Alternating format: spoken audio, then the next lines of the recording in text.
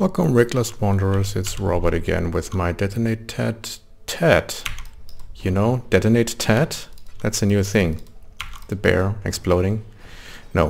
With my Detonate Ted Chieftain with totems and a lot of boom boom. I got some very positive feedback in the comments of the previous video and also some requests of showing how this guy performs in red maps.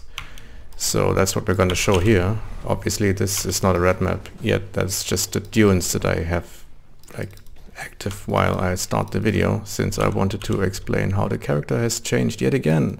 As I mentioned in the previous one, I spec'd out of the crit stuff and I forgot to actually spec out the crit totem nodes because they were completely useless as well.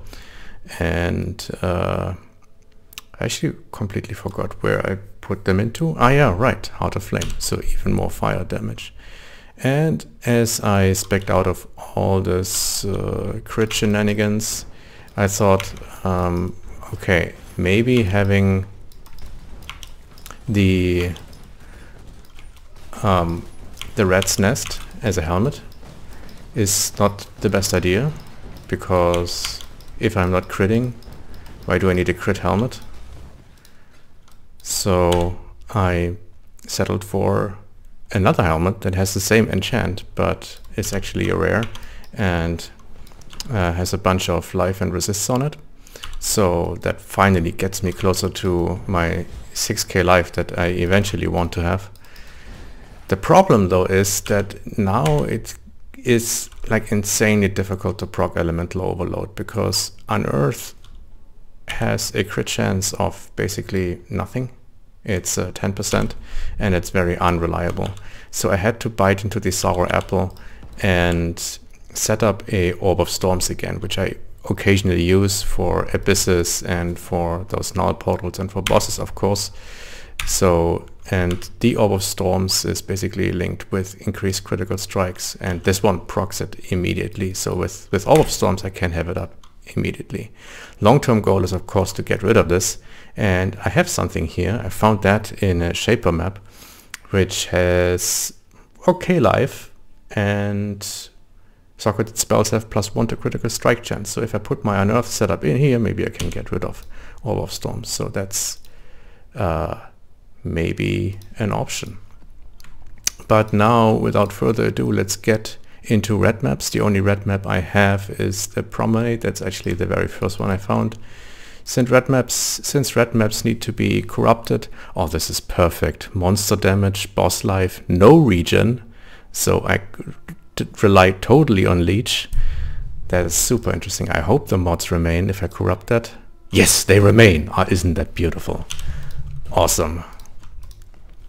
I'm glad it's not Reflect, because Reflect would mean that it would take ages to complete the map. It doesn't open. Oh, there we go. That was scary. Yeah, the internet is kind of meh at the moment.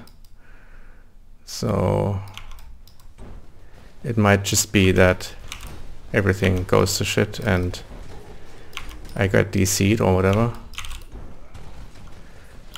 So let's just hope that doesn't happen. It's extremely laggy and jittery and jumpy. I'm taking a fair bit of damage obviously because minus max, and the mobs here deal fire damage. But as you can also see, Leech is doing its wonders. And the Leech back full. And also if you take a look at the buff bar, you see that Elemental Overload basically is not on at all.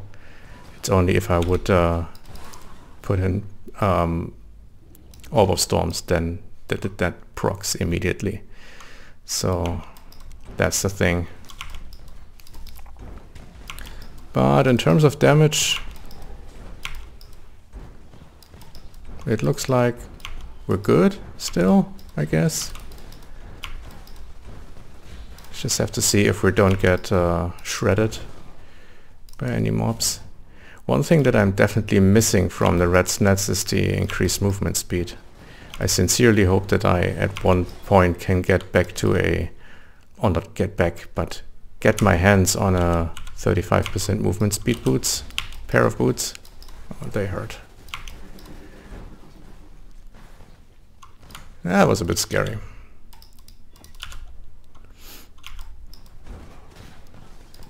Minus max, minus max, minus max can get me. Oh, since I'm so close to leveling up, I really don't want to die here. I definitely noticed that it's increasingly difficult to level up, especially since getting higher tier maps is a lot more difficult nowadays.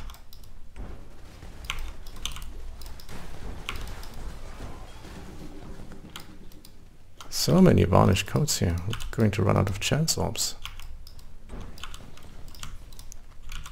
3 rare monsters. That is neat. That's how we take care of 3 rare monsters. By exploding the entire strong box around them. Feels good, man. So this is obviously going to be a little longer, a little bit of a longer video, since I'm not hurrying here for once, and because I'm taking my sweet time in that map for some reason. Also, one reason why I couldn't level up further, and I'm still level 88, is the fact that I've been sick the past couple of days and I haven't been playing. Remember, kids, when you're sick, don't play computer games. Get the rest you need. Totally do that. Okay, I haven't seen what this boss does now, so I'm just gonna chill, because I don't know if they buffed them in any way. There are thorns. I'm getting quite my ass kicked here. Okay, that guy's down. Let's take a look at the witch.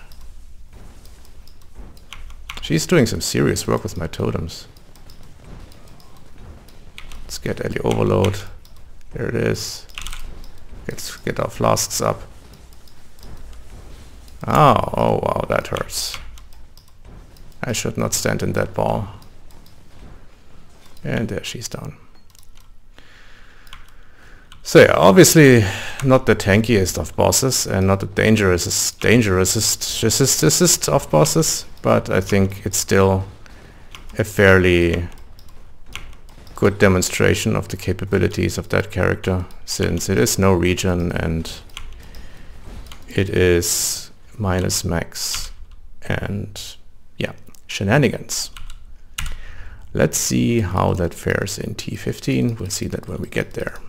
Until then, have a good day. My name is Robert and I hope to see you in game.